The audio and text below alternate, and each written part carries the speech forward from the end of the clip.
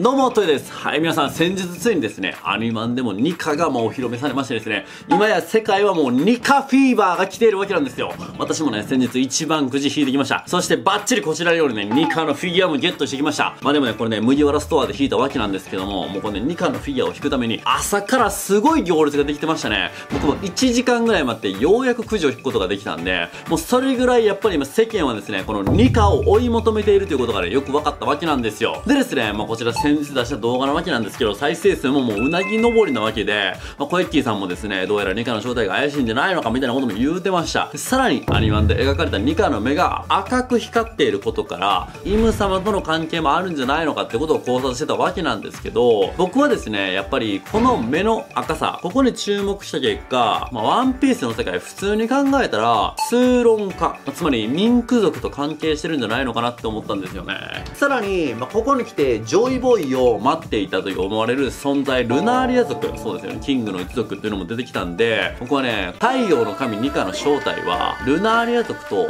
ミンク族のハーフ、ズバリこうなんじゃないのかなと。今日はね、そういう考察をしていこうかなと思うんですけど、ルナーリア族とミンク族といえば、ワンピースにたくさん登場する種族の中でも謎が多い種族ですよね。でしかも両方なぜか固有の不思議な特徴を持っていて、めちゃくちゃ強い種族ということが作中で描かれていると。で、ニカの特徴もよくよく振り返ってみると、このルナーリア族とミンク族の要素をめちゃくちゃ持っているってことを皆さんお気づきでしょうか。で、ルフィが食べたゴムゴムの実の正体が、実は人人の実原住種モデルニカ、だったということが五老星たちの発言からね、分かったわけなんですけども、そのモデルとなったのは太陽の神ニカなんですよね。ワンピース上の世界での神様っていうのは空想上の存在ではなく、このニカというのは実在したということが言われているんですよね。じゃあ今回はそんな太陽の神ニカの正体を徹底的にね、解き明かすことになると思うんですけども、実はですね、このニカの実を食べたルフィがもう一段階覚醒するっていう可能性もね、全然あるんじゃないのかなっていうのをね、気づいたんで、話していこうと思います。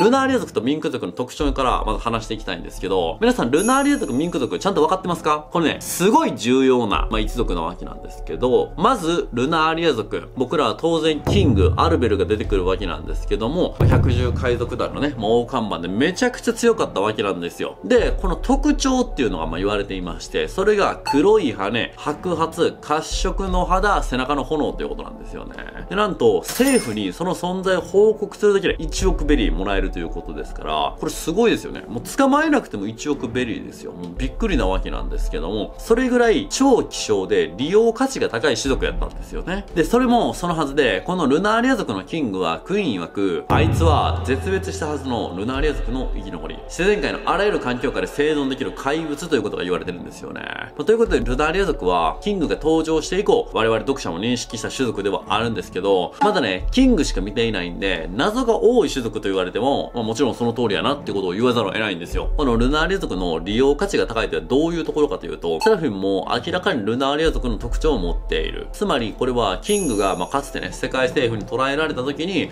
実験対象になってたわけじゃないですか。じゃあそこで血統印象を取られて、それが今のセラフィムに生きているということなんですよね。そしてまたベガパンクが最強の人類を作ろうと思った時にルナーリア族の血統を選んだことからも、ルナーリア族のポテンシャルが高いことがもうわかりますよね。で、さらにこのキングの姿を見たマルコが、かつて白ひげから聞いた話を回想して、レッドラインの上はマリージョだろうよ。いや、そのずっと昔だ。あの上には神の国があったらしいぜ。酔った親父が聞かしてくれたんですよ。マリージョになる前の神の国やった時代の話。つまり今、マリージョは800年間おそらく天竜人が住み続けてる場所ではあるんですが、その前は神の国、ルナーリア族たちの国やったんですよね。そう、ルナーリア族は神と言われとったわけなんですよ。つまり、天竜人の前の神に値する存在だったという可能性が高いんですよね。で、もう一つはですね、これミンク族なんですけど、これもね、物語の中でどんどん出てきておりまして、ルフィたちとも一緒に同盟も結んだぐらい、強力な一族なわけなんですけど、まずミンク族と、言えば代表的なキャラクターといえば、僕の大好きなペドロやったり、キャロットやったり、犬嵐、猫マムシなど、物語に、深く関わってるような奴らがもうすでに多いんですよね。動物のような顔と体つきが特徴な、いわゆる獣人と言われるような、存在なわけなんですよ。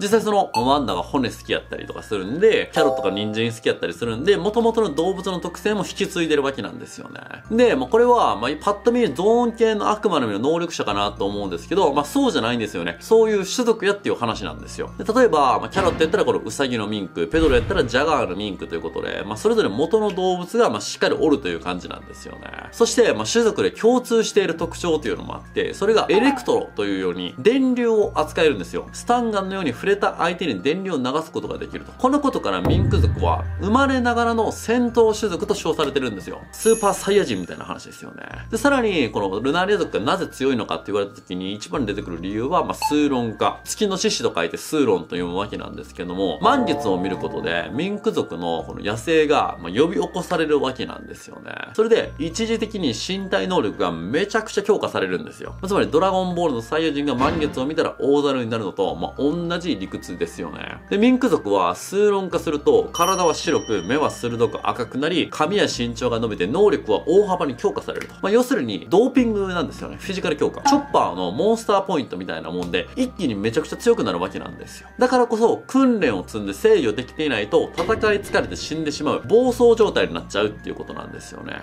それぐらい、捨て身の技なわけなんですよ。で、また、制御できるようになっても体への負担はかなり大きいため、長時間変身しておくことができないっていうことも言われてるんですよね。ただ、その威力は凄まじく、百獣海賊団の大看板のジャックを倒して、カイドウにも、あいつらが強すぎるだけということを言われてたんで、あんだけ強いカイドウ、ゾーン系のことを知り尽くしてるカイドウですら、このミンク族の数論化というのは一目置いているんですよね。それぐらい恐ろしい能力なわけなんですよ。というわけで、ざっとルナーリア族とミンク族の特徴を振り返ったわけなんですけど、今振り返っただけでも、この2つの種族と太陽の神ニカとの共通点、皆さん気づいてきましたかね？今からこの共通点を深掘りしていきたいと思います。太陽の神ニカとの共通点とはっていう話なんですけど、まず分かりやすいのはミンク族ですよね。こちらとこちら、比べてみてくださいよ。キャロットが数論化したわけなんですけども、後ろに満月があってすごい印象的でしたよね。そしてルフィ、これまたギアフィフスになった時も、これまた月が関係してるんですよね。数論化の場合は全身は白く目は赤くなり、身体能力が大幅に強化される。そしてルフィのギアフィフスも全身が白くなり、目は赤くなって能力が大幅に強化される。一緒なんですよ。これ関係ないっていう方が無理でしょ。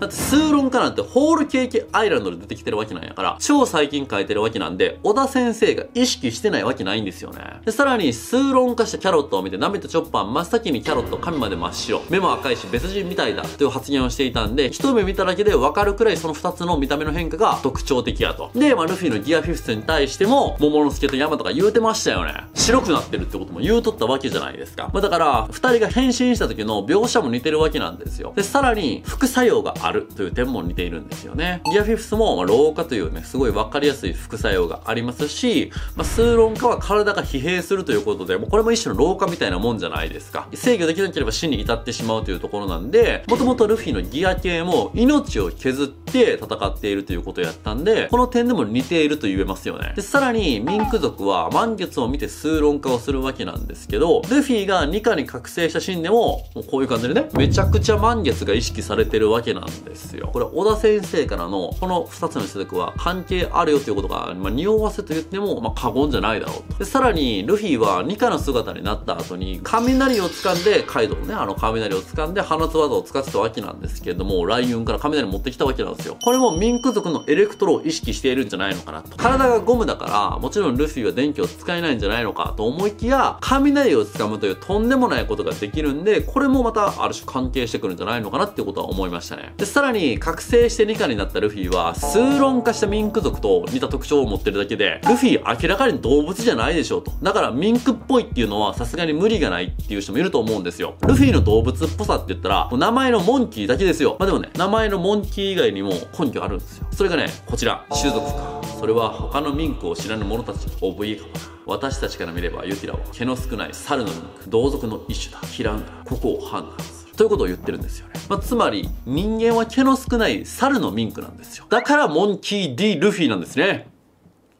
違いますね。でも、人類ってのは講義で考えたら、毛の少ない猿のミンクやとも言えるわけなんですよ。で、今のところ、作中では、他の種族とミンク族のハーフっていうのは、あえて出てないんじゃないのかなって思うんですよね。半分だけの、種族っていうのはかなり出てて、例えば魚人族はすごい有名な種族ですよね。ジンベエとかナメウリとかいますけども。これはね、半魚人のデリンジャーがおったりだとか、あとはね、半人魚のシャーロット・プラリネとかも出てきてるわけなんですよね。他にも、手長族と足長族の根拠の手足長人間がいたりとか、魚人と巨人の血を引いているウォータンと呼ばれるビッグバンとかもね、ロングネグロングなど出てきたんやけども、ミンクはまだ出てきてないと。ミンク族のハーフってのもどっから出てきてもおかしくないんですよ。で、さらにミンク族は実は SBS でも言及されていて、ミンク族の遺伝っていうのは魚人とか人魚と一緒やでって言われてるんですよ。どういうことかと。これね、魚人は魚人の、人魚は人魚の古い記憶を遺伝子に宿している。タコの人魚の親からサメの人魚が生まれたら、それはその親の古い先祖の誰かがサメの人魚だったということさ、ということで、トムさんの弟のデンさんがかつて遺伝について説明してくれた時があるんですよね。つまりこれは人間でいうところの覚醒遺伝みたいなものが普通に起きてると。つまり何が言いたいのかというと、もし太陽の神ニカがミンク族のハーフやったとしても、その先祖の誰かが猿のミンクであれば、動物の中でも猿のミンク、つまり人間が生まれてきてもおかしくないんですよね。でさらに、ルナーリア族は人間とほぼ同じ見た目なんで、毛の少ない猿のミンクとして半ミンクが、人間とほぼ同じ見た目になるっていうことも全然あり得ると思うんですよ。ルフィといえばモンキー D ルフィのモンキーとついとるんで、本当にニカが猿のミンクやったら、このモンキーって名前も最初から意味があったんやってことでね、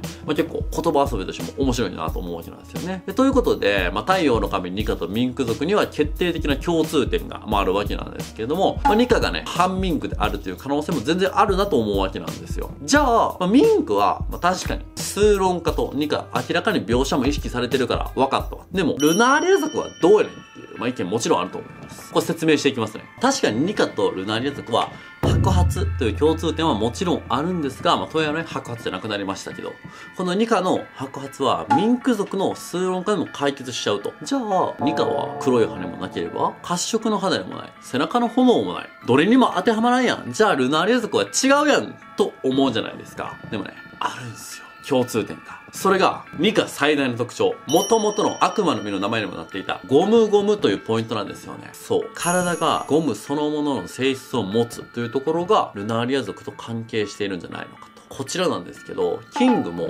こういう感じで、ゴムみたいな性質を持っているんじゃないのかっていうことを思ったんですよね。これは天ぷらうどんという技を放った時なんですけども、明らかにトサカをグググと引っ張ってゴムみたいにしてるんですよ。キング曰くプテラノドンとはもともとこういう種族であるということを言うてるんですけど、それはミスリードやとしたら、ルナーリア族の特徴やとしたら恐ろしいですよね。さらにこの時のキングは背中の炎が消えているので、もしかしたらルナーリア族は背中の炎が消えている時は体がゴムのような性質を持つみたいなことがあってもおかしくないんですよね。で、さらにもう一つ、ルナーリア族のキングとニカには共通点があって、これは103巻の SBS で書かれた少年時代のキングなんですけども、大人になったキングは剣士であり、剣を武器にしているにもかかわらず、少年時代のキングは槍を持った姿で書かれとるわけなんですよ。この槍、どこかで見覚えがあると思うんですよね。こちらご覧ください。太陽の神ニカのイメージの時に書かれていた槍とめちゃくちゃ似ているんですよ。しかし、もう片方の手には剣を持っているので、少年時代は槍、成長したら剣という意味でも、キングがかつて持っていた武器たちとも一致しているんですよ。で、ルナーリア族はかつてレッドライン上にあった神の国に住んでいたとされるわけなんですけども、その神こそがルナーリア族の戦士でリーダーだった太陽の神ニカのことを指していると考えるならば、辻褄がしっかりと合ってくるわけなんですよね。で、キングは長い間ジョイボーイを探してるわけなんですよ。カイドウも言うてました。まだそう思ってないキング。俺がジョイボーイだと。伝説は伝説だというカイドウとの会話からキングがジョイボーイを探していたことは分かってるわけじゃないですか。つまりルナーリア族の間には太陽の神ニカの存在だとか、それに代わるものとしてジョイボーイが現れるという伝承が残り続けていたんですよね。これらのことからニカがルナーリア族の血を引いていて、さらにはキングがそれを知っていたと。ということで、ルナーリア族とミンク族、この2つの種族と太陽の神ニカの共通点から、ニカが両方の血を引いている可能性があるなということを思ったんですよ。これね、結構ありえそうじゃないですか。意外とあるなと思ったんですけど、これだけやったらね、やっぱりルナーリア族側、まだちょっと要素として弱くないって思った人もね、もちろんいると思うんですよ。そういう人のためにね、最後もう一個繋がる話を持ってきました。それがね、ルフィに訪れるもう一つの覚醒についてなんですよね。これが、ルフィが、ルナーリア族の特徴がどんどん現れているようになってくるんじゃないのかなっていう話なんやけど、現在のルフィには、さっきも言ったように黒い羽もなければ褐色の肌でもなければ背中の炎もないっていうことなんやけど、これはルナーリア族としての特徴現れてないけど、もしニカが反ルナーリアだとしたら、この特徴も時期に出てくることもあるんじゃないのかなと。というのも、ルフィが今後ニカの能力をどんどん使いこなせるようになるにつれて、だんだんルナーリア族っぽくなってくるってこともあり得ると思うんですよね。実際ルフィはギアフィフスのことを、これが俺の最高地点だと言っていたんですよ。つまり、ギア6とか、ギア X みたいなのは、ツイッターからで話なんですけど、描かれないっていうことだと思うんですよ。最高の上っていうのはないから、ギアフィフスで多分ルフィの技ってのは終わりなんですよ。でも、まだ敵いっぱいいますよ。黒ひげとか、赤犬とか、シャンクスとか、イム様とか、五老星とか、どうしようみたいな。ギアフィフスで全員倒せるんかと。倒すんですよ。今よりも強い相手と戦うとき、絶対必殺技が新しくなるじゃないですか。その新しくなる必殺技は、ギアホーストの時に、バウンドマン、タンクマン、スネークマンみたいになったように、ギアフィフスでも新しい形態がどんどん出てくるんじゃないのかな。例えばニカ、スーロンの姿。これがカイトを戦った時の姿でしよう。じゃあ他にもニカ、ルナーリアの姿みたいな感じがあるかもしれんし、ニカ、ジョイボーイの姿みたいなのが出てくるかもねってことを思うよね。ということで、複数の形態に変わるよってことは結構あり得ると思うんですよ。で、五老星が、これニカの最大の特徴として話しとったんが、空想のままに戦うっていうことが、ね、あったんですよね。なんで実際街道戦でも体をめちゃくちゃでかくしたりとか、目がビヨーンって飛び出したりだとか、地面を引っ張り上げたりとか、やりたい放題やっとるわけなんですよね。ところが実はそのゴムとしての特徴を使って空想のままに戦うだけじゃなくて、エッグヘッドのルッチ戦ではなぜか自分の体からボンとゴーグルみたいなものを生み出して装着したりだとか、つまり2回になったルフィは無から U を生み出せる可能性も秘めてると。つまりそうだとするならば、翼が欲しいなってルフィが思った時生えてくる翼は黒色かもしれないんですよね。でまたそれを見たベカパンクとかニカについて知っているキングとかが、あれがニカ本来の姿、あいつがジョイボーイだみたいなことを言うことを解説するのは全然あり得るんですよ。ということで今回はニカの正体はルナーリア族とミンク族のハーフ、そういうことがあり得るんじゃないのかなって思ったんですよね。またね、ルフィの背中が燃えるとかも結構全然あり得る展開やなと思ってて、今羽衣みたいなのがついてますけど、あれが別に炎になったとしてもすごいかっこいいじゃないですか。あとは、やっぱあれですよね、エースの思いをすごい継いでいるという点においても、ルフィがこのレッドホーク以外の炎の技を使えるようになったらめっちゃ熱いし、レッドホーク自体もなんでゴムやのに炎が出んねんっていうのはよく分かってないじゃないですか。摩擦がどうかとかそういう話があるかもしれんけど、よく分かってないと。でももともとこのルナーリア族の性質を持っとって、ある程度炎を自由に使えるんやったら、エースをね、思った技を打てるみたいなことがあると思うんですよね。そういうことを考えたら、めちゃくちゃ熱いなと思うんで、このルナーリア族の血を引いているみたいな展開があってもいいんじゃないのかなと思いました。ルナーリア族とジョイバーは絶対関係しているんでね、今後もこの辺の伏線はね、しっかり拾っていきたいと思います。はい、というわけで今回はニカの正体はルナーリア族とミンク族のハーフ説というのを唱えたんですけど、皆さんいかがだったでしょうか？結構自信あるんですけど、どうですかね？今日の考察が面白いなと思ったら、ぜひ高評価、チャンネル登録よろしくお願いします。僕は TwitterX ですね。X とか、ビゴライブとかもやっておりますんで、ぜひぜひチェックしてみてください。それでは、See you! 頭の中のハテナブロックを壊した